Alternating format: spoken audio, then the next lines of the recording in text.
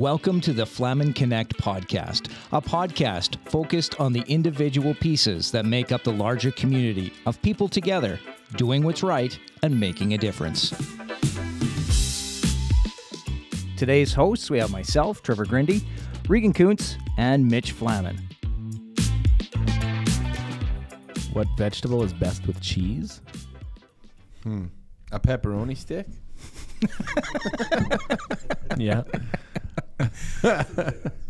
I don't believe I eat any vegetables with cheese. The closest I would get to would be like celery and cheese whiz. No, that's what you're thinking. But what about like shredded cheese on a baked potato? Okay. Or what about... Baked potato's not a vegetable. Yep. It's a starch. Well, No, potato, sure. But potato is classified as a vegetable, is it not? yeah, I don't know. Well, now... I know he stumped me there. In the man menu, This is tricky Trevor here. There's something behind this. Like in the garden where I get the potato from is full of vegetables Mm-hmm. and some fruits, not starches. Yeah. Okay. That's where my train of thought's going. Anyway, okay. So potatoes is up there. Well, so let's say that one doesn't count. Then what else? We'll make, I guess, broccoli with a little bit of cheese on it and stuff like that. That's what I was thinking. Cauliflower with, here we go again. I don't know what it's with cheese whiz. Not that we eat a lot of cheese whiz in our house. Not like that's real cheese. But, if you take cauliflower and you steam it or whatever, cook it and put a little cheese whiz on it, add some cheese sauce, it's pretty damn good. I feel like we're missing one here. It's got to be. It's got to be one that like sticks right out. What we started doing is you take the whole head of cauliflower, like you don't chop it up, the whole thing, and you put it into a pot, and with a bit of water, you cover it, and it kind of steams in there, and you put cheese on it like that. That's so good. Mm-hmm. Like in the whole head. The whole head, yeah. Really? So do you cover it with water, or you just put a little bit of water? Just a little bit in the water. And steam it. Yep. I've never had it that way. Quinoa counts as a vegetable. It's got to. What's a cereal? Quinoa's a grain, isn't it? Cereal grain. Sure it is. Yeah, but that's not a vegetable. Well, It's a grain. this shouldn't be so hard. I know. Is there an answer to this? Are you smarter There's than no answer. Are you smarter than a fifth grader like that? I guarantee these kids right now in science class would just come and pump our eyes shut. Like, are you stupid, Dad? Like, are you Okay, so if there's a slice of cheese between the lettuce and the tomato on your burger, does that count? I'm thinking it's gotta. Yeah. Yeah, it's gotta. So then lettuce. And like when you make when you make Cobb salad or something like that. Here you Yeah, there now you we're go. talking. Yeah.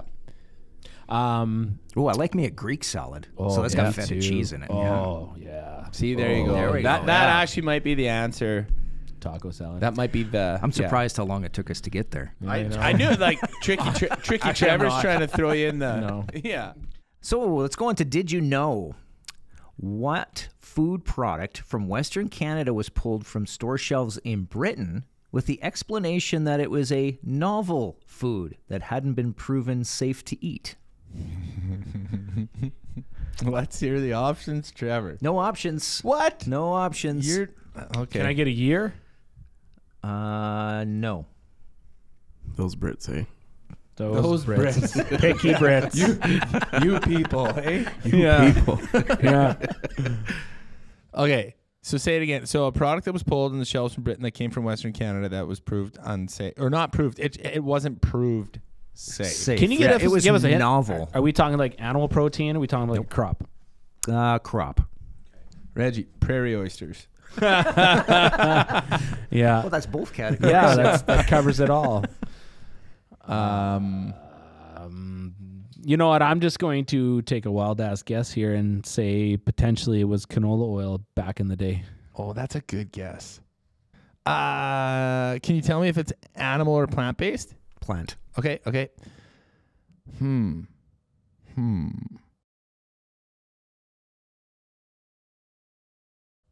Every option I had was animal based. So no, I got nothing. Let's hear it. It's something that you're very familiar with. Really? Yeah.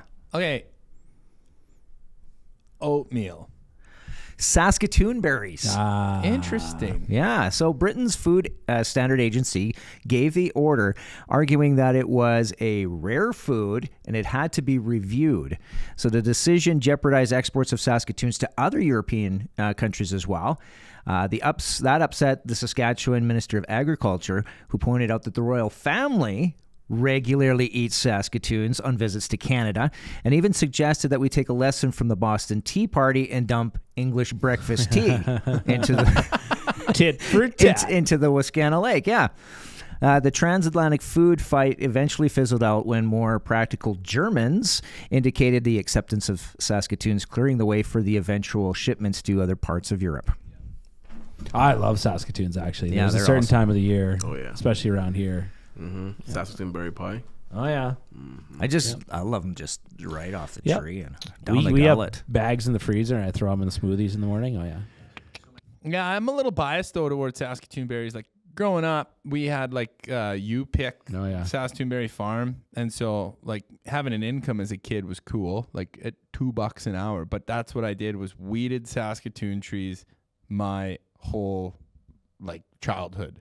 So it even got to the point where like people would, because you ate them, you snacked on them all day long, and then when people would bring you, well, they bring Dad these pies as like a thank you for letting me come pick berries.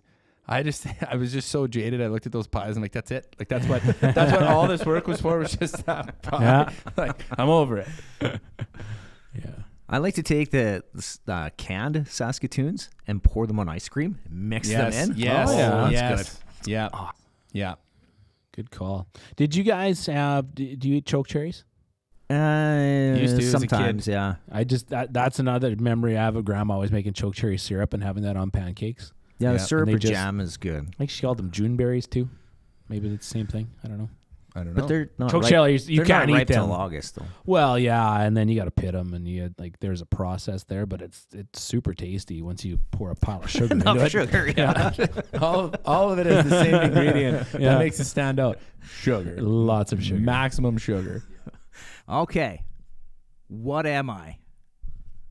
Okay. So in the 1930s, there were over 3,200 of them in Saskatchewan. By 1999, there were only 304. The oldest one is in Fleming, which was built in 1895. What is a grain elevator? What a good guess. Correct. Yeah. What a good guess. Good guess. That's interesting, the Fleming one, though. Yeah. How tough do you feel right now? Oh, I'm 10 feet tall? I'm pulling pin now. I'm done. Mic drop. Okay, it's time for Now You Know. It's where we talk to people, experts in the ag industry. Today we're talking with David Fielding with TopKrop, and today we're going to be talking about solubility. So first of all, let's start with what is solubility? Solubility is a measure. The quasi-scientific definition would be how well something dissolves in water, how readily something dissolves in water. And it's useful to know right off the bat that there are just some things that don't, right? You're taking a look at a rock, you're taking a look at a complex mineral, it's just not going to dissolve in water, or there's going to need to be other processes that take place in order to be able to carve off the nutrients that are contained within it. You see a lot of mineral additions in organic farms, small scale farming, that when you try to bring over into the commercial ag world just don't work. And that would be one of the primary differentiating factors, is that you move from mineral nutrition over a longer period of time to more salt-based nutrition that's available in year one. So are there factors that producers or people in their garden or whatever can contribute to their soil to increase or reduce the solubility?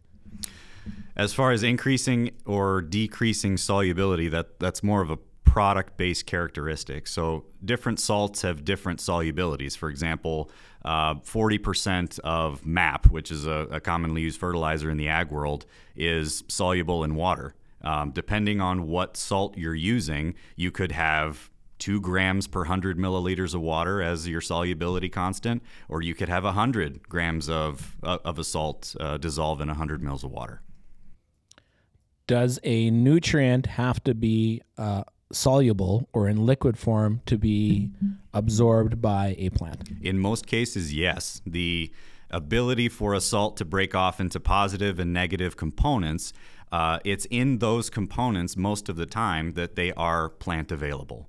In talking about salt here, okay, like what relationship does that play to just fertilizer in general? Is it good? Is it bad? Is it necessary for uptake? Does it hinder uptake? Like you talked about salt 3 or 4 different times there.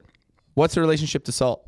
In the soil, over millions of years, you have rock formations that will over time erode away, and as rainwater mixes in and different bacteria in the soil interact with those rock units and those rock formations, they will erode themselves away into smaller and smaller and more simple and simple units.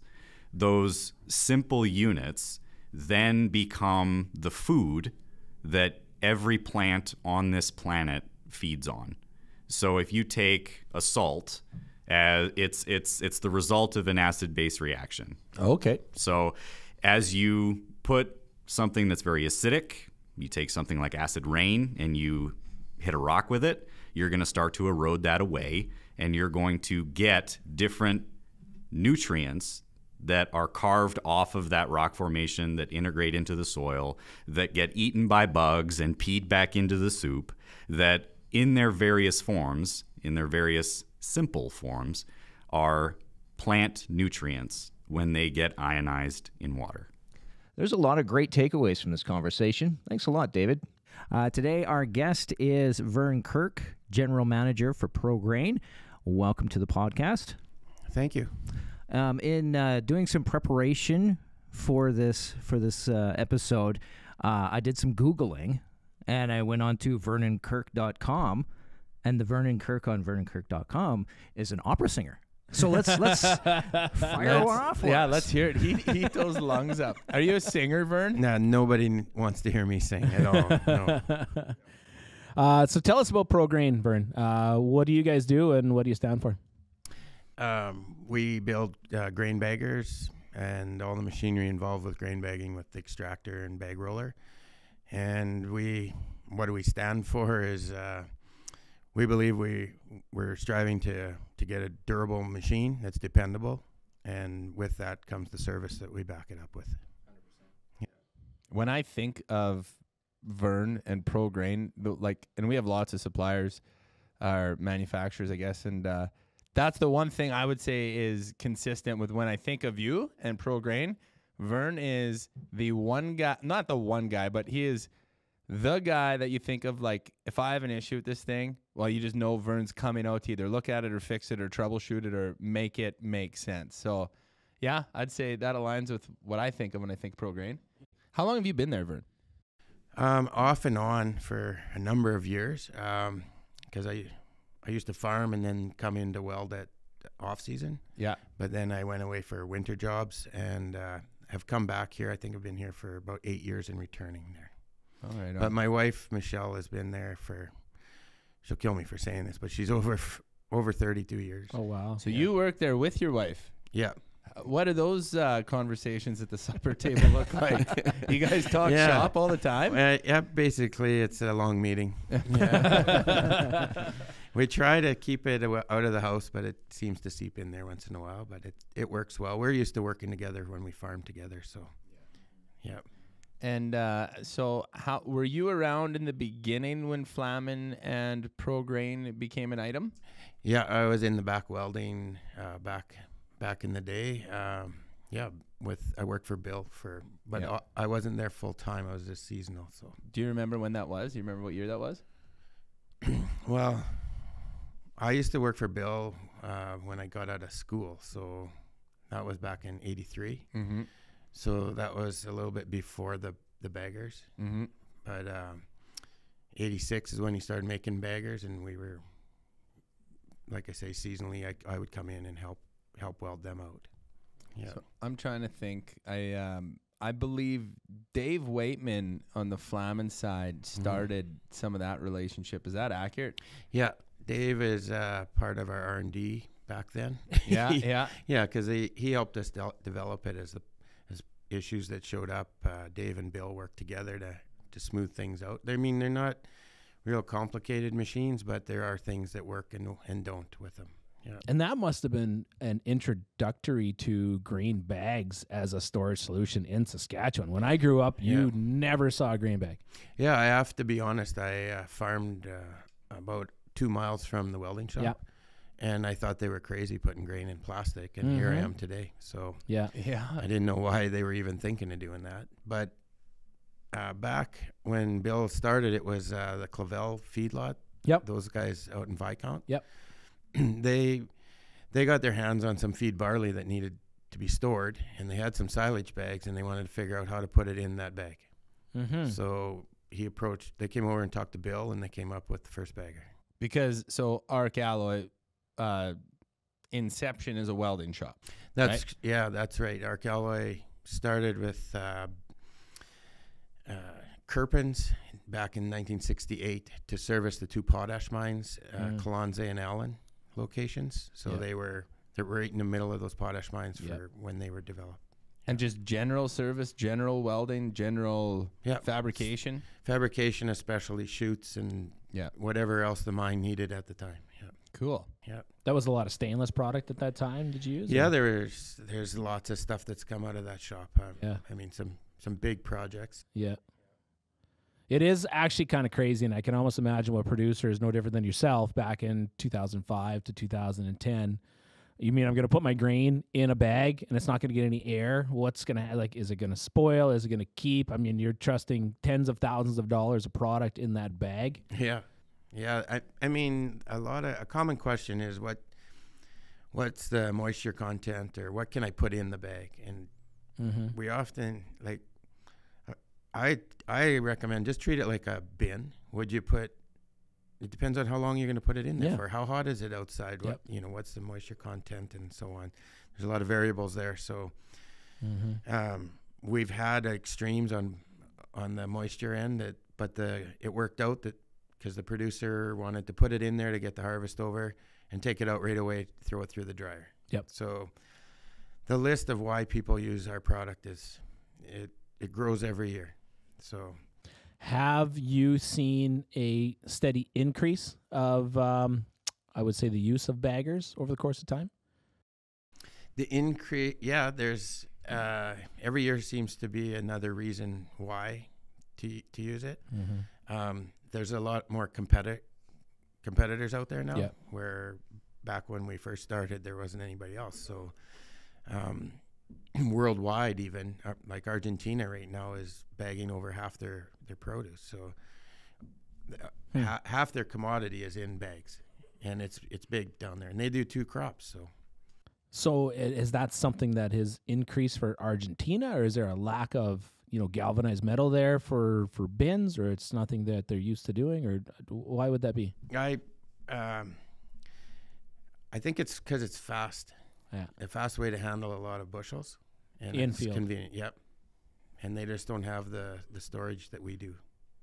Yeah. So I'd have to do more research to find out exactly why they're doing it. But. Yeah. Let's just go back a little bit and talk a little bit about yourself, Vern. Where did you grow up? What was your upbringing like? That sort of thing. I grew up in Kunz, right where we weld right now. I went to school there from K to 12. Yep. And growing up in a small town, Saskatchewan, was a blast. I'd recommend it to everybody. And that's why we raised our children there too. So it's a safe place to grow up, and you learn how to work right away. So I think good people come from small places. Your family farmed as you were growing up? Yeah. Did you go to the farm from school then, or did you do some other things? Yeah, we lived on the farm till I was 7, and then moved into town, which was 2 miles. Okay. So it's not a big change. Bike ride. Yeah. Yeah. Or bike, ski, run, whatever it took Yeah. to get in and out of town. But as we got into sports, it was easier to be in town, and Dad had cattle out there, so we were there every day, back and forth. Yeah. How many kids in your family? When I grew up, Yes. yeah, I had 2 siblings, two brothers. Okay. Older, younger? I'm right in the middle. Who's the toughest out of you 3? Oh, definitely me. Yeah. Fondest memories on the farm? Yeah. Well, being around I don't know, the animals were fun to raise, but I did a lot of go-karting and my friends had dirt bikes, but I didn't have one, so I had to build something to get going. So then I got a mini bike, and I was with them, but I was just there later. Yeah. We got caught go-karting down the back roads, and the RCMP guy put us in the back of his car, turned the heat up on high, and talked to us for way too long, and then made sure threatened us that he was going to tell our parents before we did, and so you run home and tell them, and nothing came of it other than and he followed us to get the go-karts off the road, so we got to drive. Police escort, I guess. Were you in trouble from your parents, or did they laugh? They just they kind of laughed because where else are you going to drive those Well, things? exactly. Yeah, but it was I guess we were a little bit close to town and on a busier road, so but we had to get to where we were going, I guess. Well, when we were in my family, when we were younger and we had some dirt bikes, and you go to your buddy's house across the field, and if you didn't know or you didn't pay attention to when seeding was, you made some pretty nice ruts through the field. That and actually at the time we weren't even aware of. It was more when Dad got home from work that night or sometime that week. It was like, hey, did you guys dirt bike over like past the whatever we called it, the bow trail, but whatever. And like, yeah, why? He says, well, Uncle Joey just called. Oh, like so.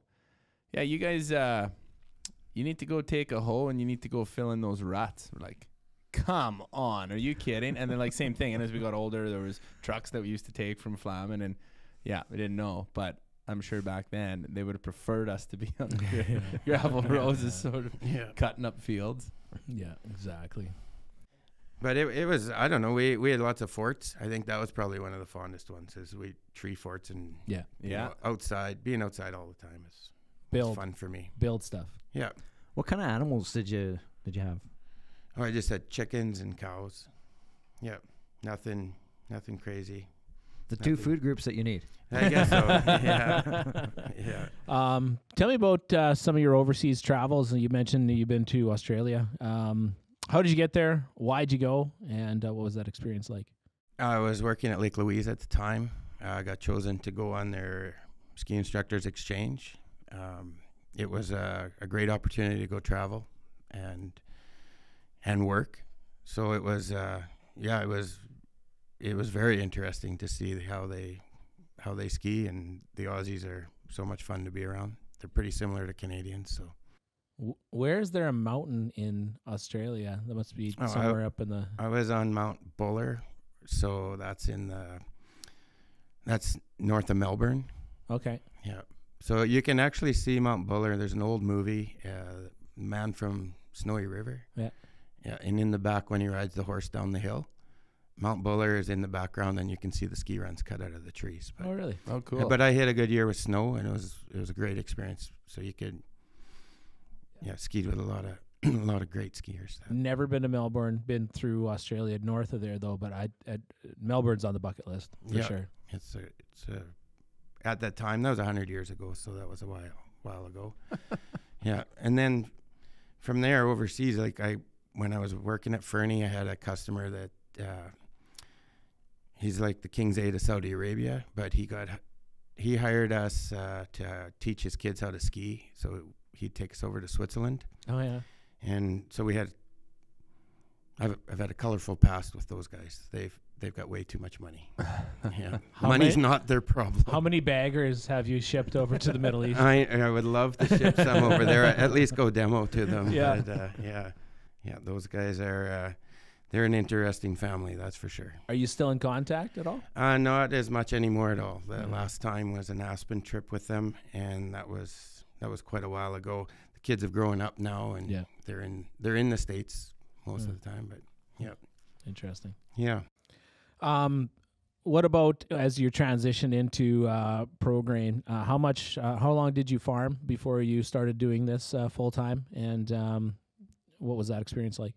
Well, we worked on the farm as a kid, on the Goon Spoon squad there for as I grew up. But then actually farming for myself, I farmed for 16 years. Oh yeah. So 07 was my last season of seeding. I mean, I just wasn't the gambler I thought I was. So that's and my dad was looking for retirement. Yeah. So that was time for us to change. Yep. But agriculture has always been an interest of ours. So You knew you'd be in the industry in some Somehow. capacity. yeah. Yep. When did sales or representing a product become something that you wanted to pursue? When Bill asked me to join him on a farm show, because he said you can talk more than I can. So he, because in the off season I worked with the public, so I had no problem talking to people. So he thought it was a good idea that I join him on these farm shows, and I liked it. So Yeah. Talking about the product, but not knowing the numbers really at that point. But Yeah. It's been good to work with Flaman. I mean, they've been with this product a long time, since day one. So Yeah. it's been a good relationship there. Where do you feel like the product line is going? What's the next step with this product line? Is it bigger bags? Is it maybe smaller, more versatile units? Where are we going? I think what we're seeing right now, there's two ways to go. There's one is you can make it luxurious, but in our mind, in the end of the day, you're just putting grain in a bag. How much you want to spend doing that can dictate how fancy the machine is. The technology's there to make it very easy to use. In our lineup, we tend to lean more to where we'd rather have more value. It's not a piece of machinery that needs that much luxury. In fact, in some of our models, we've cut back on luxury, and we've found more interest in durability. Yeah. Because the combines grew up, they're big. The grain carts came along, and now they're huge, and we're next in line. So the grain cart dumping into us has to be very dependable. Yeah.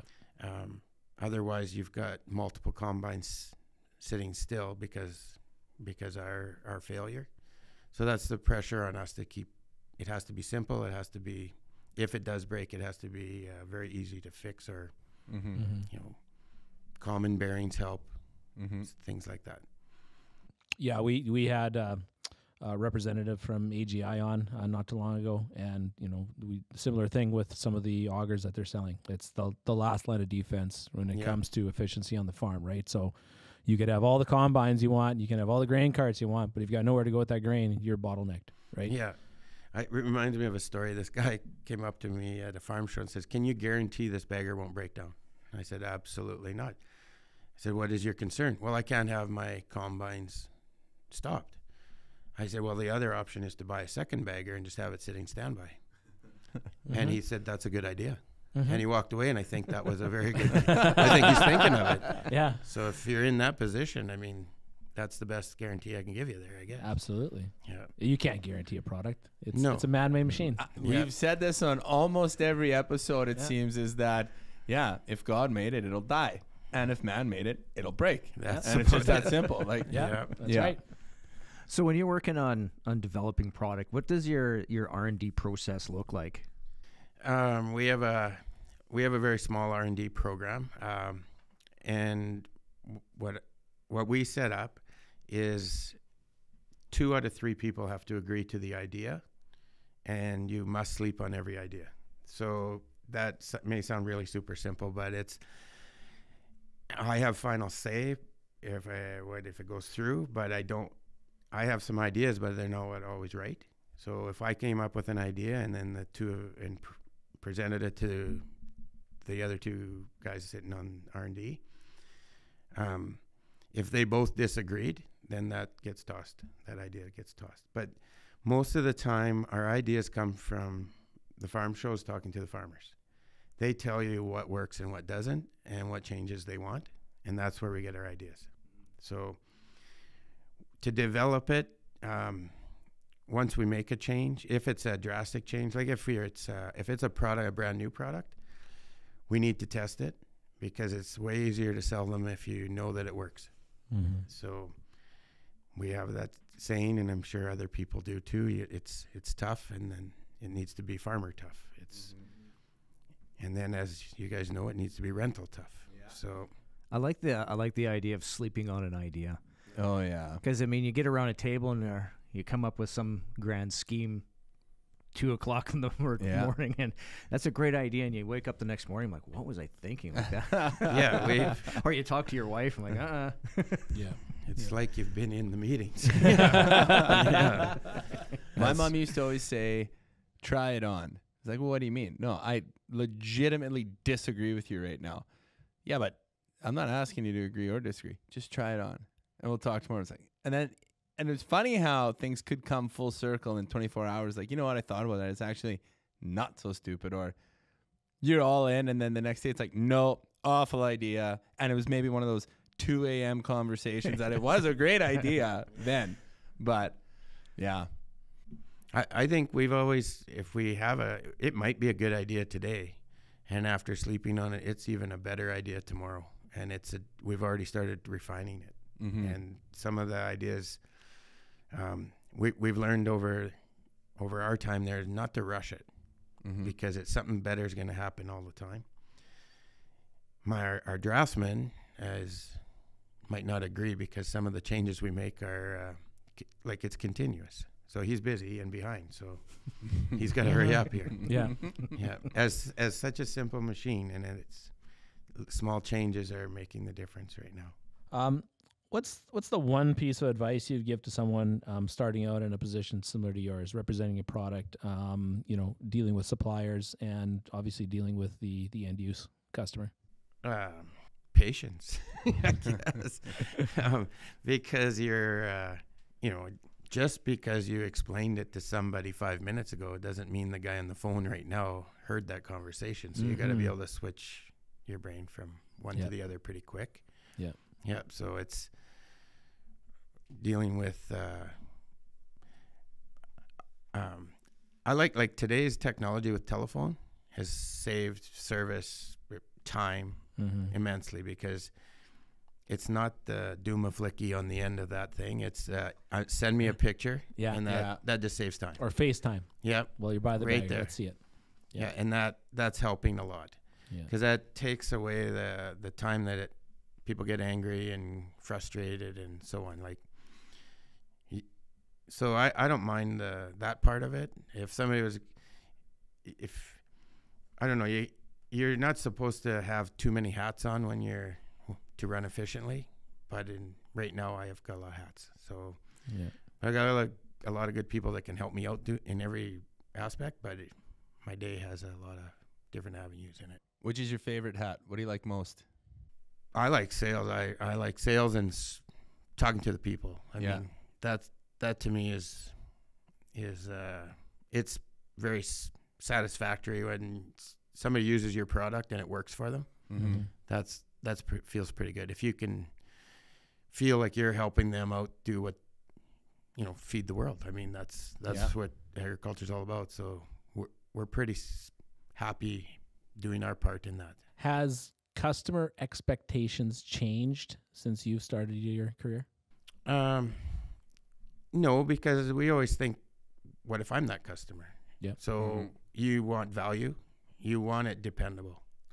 People will pay more for dependability, I think, than then if it doesn't work, they don't really care how much money they saved on it or whatever, but because it let them down. So it has to work. You're losing a lot of money when the combines are shut down. That's right. Yeah. Do you remember your least favorite day doing what you're doing? Yeah. That was on a.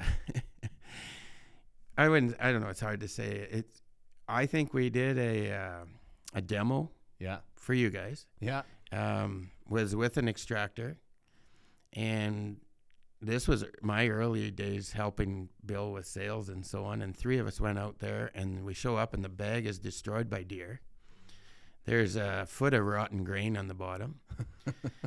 It's going to be a challenge, and you've got people standing around and to show your machine off. Well, we couldn't get it to feed properly and so on. Well, I was low man on the totem pole, so I'm in there digging the rotten grain out and thinking back on your decision. Yeah, my decision, because I'm right back to step one of when I was young at the farm digging the rotten grain at the bottom of the bin. So I haven't really excelled here too much.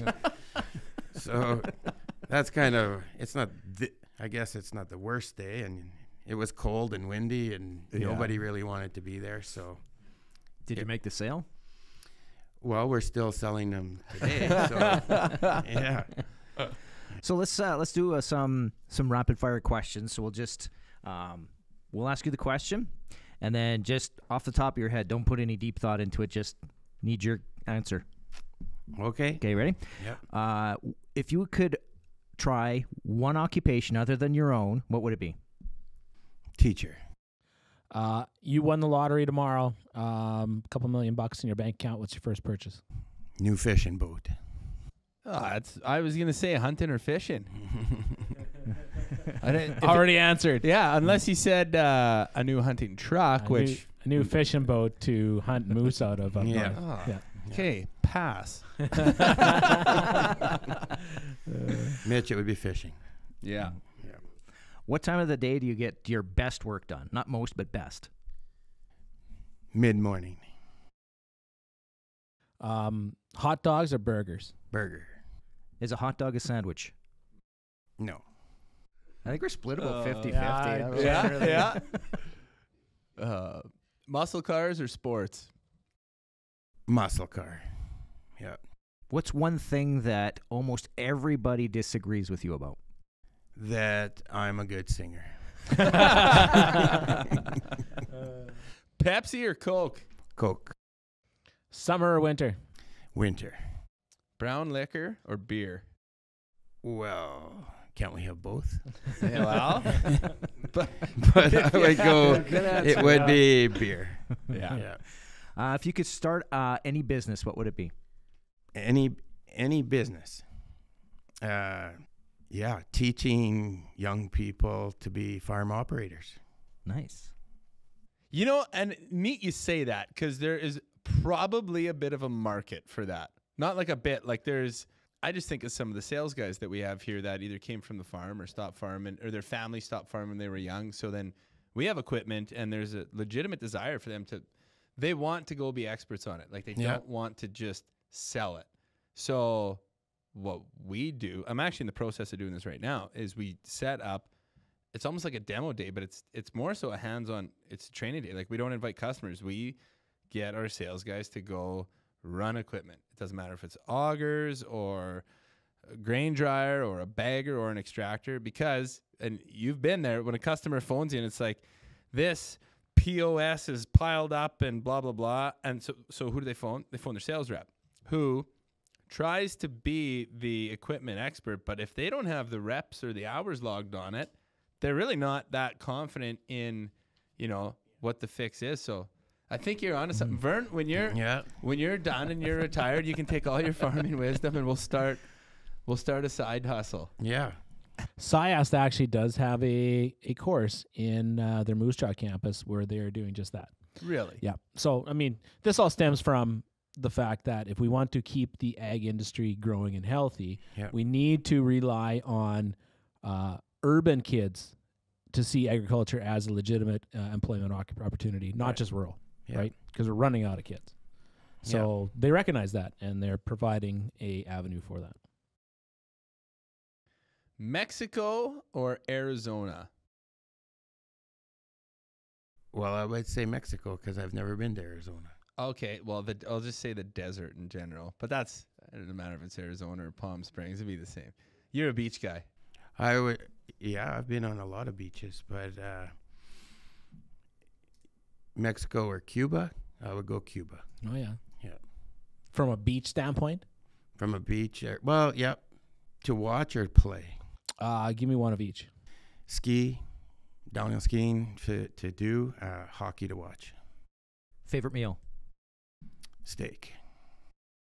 Favorite Taylor Swift song? That is a question that Mitch has asked in interviews. Serious. The one that she complains about her boyfriend. There you go. He's got an answer. No doubt. There's lots of times where I get looked at like, what company am I interviewing for? And it just makes me so happy. I'm more of a Avril Lavigne fan. Did you see her when she was live in Saskatoon? I have seen her live, but my kids have grown up now, so it's kind of hard for me to walk in there now. Yeah, it gets a little weird. Yeah.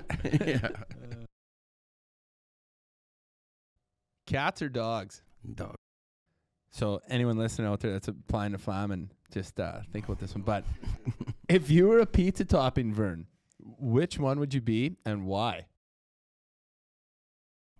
Cheese. You're all over everything. Oh!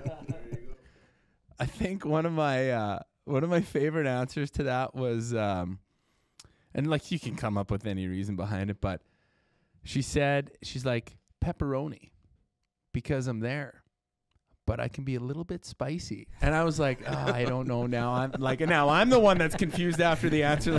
Like, did I just get interviewed here? Awesome. So is there anything else that you want us to know about being Vern? About being Vern. Yeah. Don't do it. I don't know. I mean, I still enjoy meeting people, and agriculture people are people involved with agriculture. I think are still a great, hearty, good bunch of people. So I enjoy what we're doing, and it's easy to get up in the morning and do what I do. That's for sure. All right. Good. Well, thanks for joining us today, Vern. Yeah, that was fun. Thanks, you guys. Thank you for listening to Flaman Connect. For Mitch Flaman and Regan Kunz, I'm Trevor Grinde. Join us next time. Talk to you soon.